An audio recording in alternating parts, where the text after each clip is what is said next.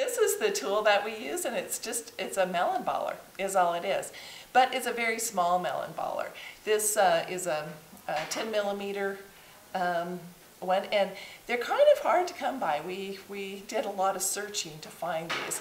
You can't use just the regular size melon ball because you're going to get too big of a core. So it's important to use only this size.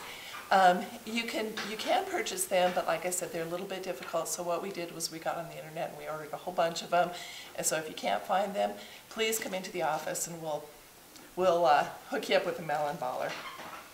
And then all you do is you find the stem end of the potato or the stolen attachment end. Sometimes it's pretty obvious because you can kind of see where the stem was attached.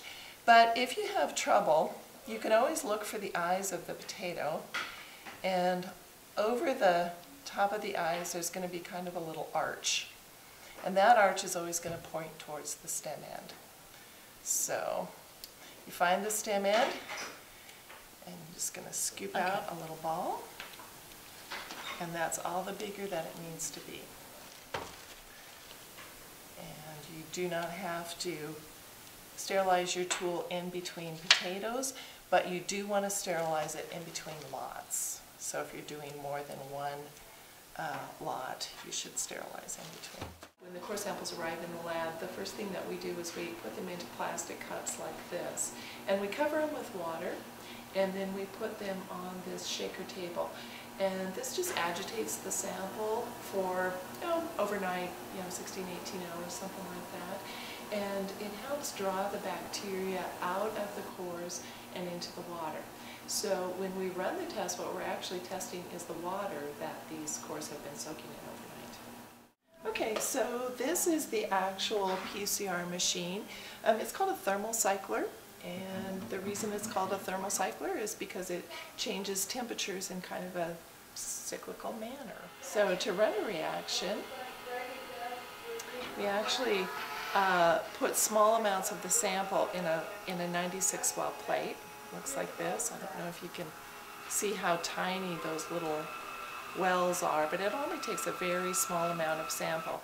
So we add the sample to the plate, and we also add all the other reaction bits. There's enzymes and all kinds of things that need to go into this reaction. But each little tube here acts like an individual test tube. So this plate could actually run 96 tests. In reality, it doesn't turn out to be that many. We have to put some controls in every plate, a negative and a positive control. And we test everything in duplicate, so we can't actually run 96 samples in here, but that's how many reactions we can run. This part here is the part that actually changes temperature during the cycle, and so the plate just fits right on top of there. This part is the optical reader, and all these little holes there have LED lights in them, and it's the LED lights that excite the fluorescent molecules that are in the reaction here. And so what the reader reads is how much fluorescence is in each well. To run the test itself is really pretty simple. It's just a matter of pushing some buttons because I've got all my protocols already programmed into the machine. I just choose the one that I want and I hit run and it does its thing.